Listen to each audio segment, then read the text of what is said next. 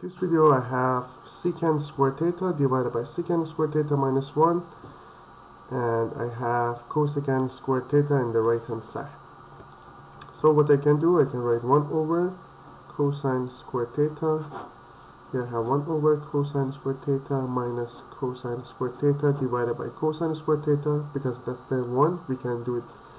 We can write the numerator and denominator the same thing.